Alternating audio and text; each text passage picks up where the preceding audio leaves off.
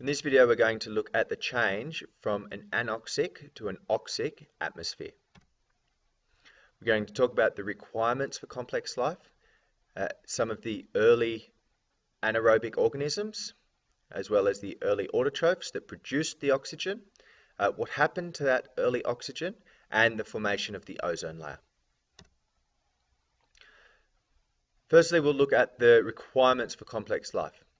So the requirements for complex life are water, oxygen, and protection from the UV radiation from the sun. Now, on the early Earth, there was plenty of water, so we don't have any problems there.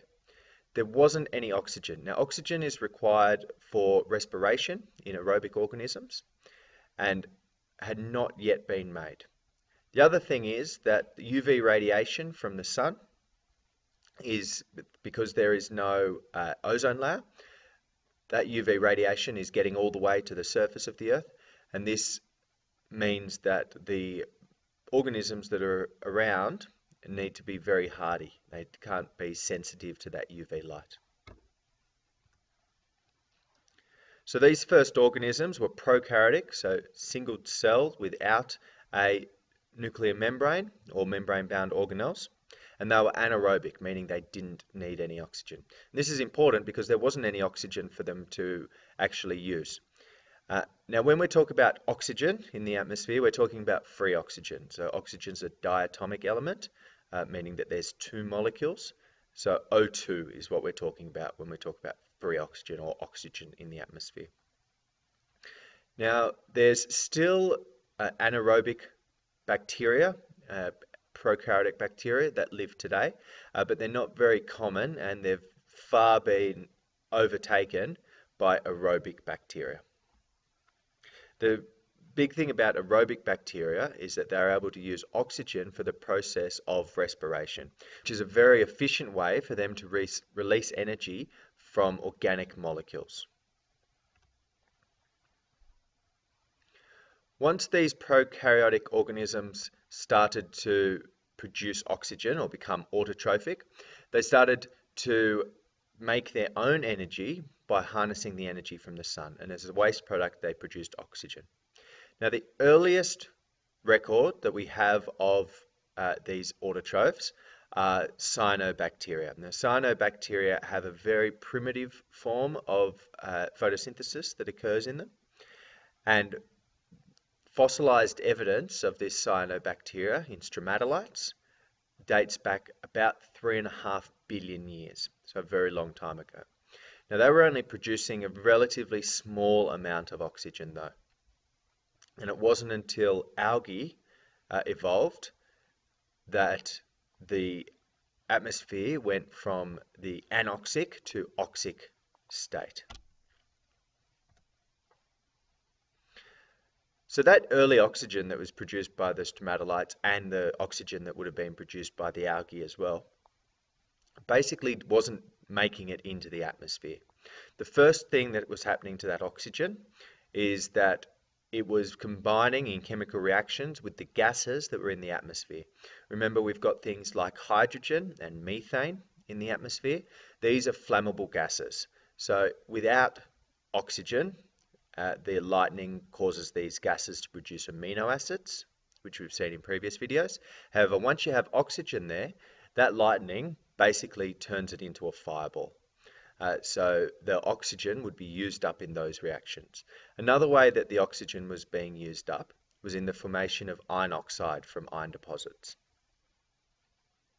Rocks form in layers or strata, and some of the oldest rocks that are around on the Earth are around 3.8 million years old. So we can actually see when the rocks went from containing iron that was not bonded with oxygen to iron that was bonded with oxygen in the form of iron oxide.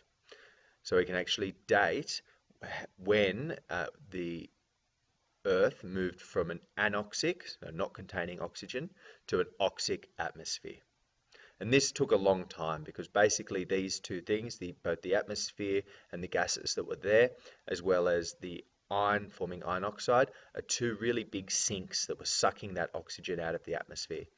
It wasn't until both of these things were totally saturated with oxygen, that oxygen in its free form, O2, was able to pool and collect in the atmosphere. Once that oxygen started collecting in the atmosphere, the UV radiation from the sun was turning that oxygen into ozone. Now, ozone is O3. It consists of 3 oxygen atoms. The UV light from the sun is ionizing and splits an O2 into 2 free oxygen atoms. Now, these 2 free oxygen atoms are very reactive and react with 2 other oxygen atoms, so O2, to form O3 or ozone. Now, ozone absorbs and reflects UV radiation. So what happened is this ozone again increased the amount that it was there and started to form what we now know as the ozone layer. And this ozone layer protected the surface of the Earth by absorbing and reflecting that radiation, which allowed more complex and, more importantly, more sensitive life to evolve on the Earth. So if we recap those requirements of complex life, we started out with water, and we've still got water, which is great. We also need oxygen. And as I said, oxygen is required for respiration because it's a very efficient reaction. And that oxygen was produced by the autotrophic organisms, taking the sun's energy and producing oxygen. Now, what didn't first go into the atmosphere, it took a while to saturate both the rock as well as the reactions that were occurring with the other gases in the atmosphere, but eventually it started pooling in the atmosphere. Once it started pooling, it also produced ozone, and ozone provided that much needed protection from the sun. So we're now at the point where complex life can start to evolve. In this video, we've looked at the requirements of life, being water, oxygen, and protection from UV radiation. We've looked at some of the early anaerobic organisms, being organisms that do not require oxygen, which then became autotrophic organisms, being organisms that create their own energy, generally through harnessing the energy of the sun, and produce oxygen as a byproduct. Now they're producing that oxygen, which is being sunk into iron oxide deposits, as well as reacting with the flammable gases in the atmosphere. Once those have been saturated, ozone forms, which creates the ozone layer, protecting the Earth and allowing that more complex life to form.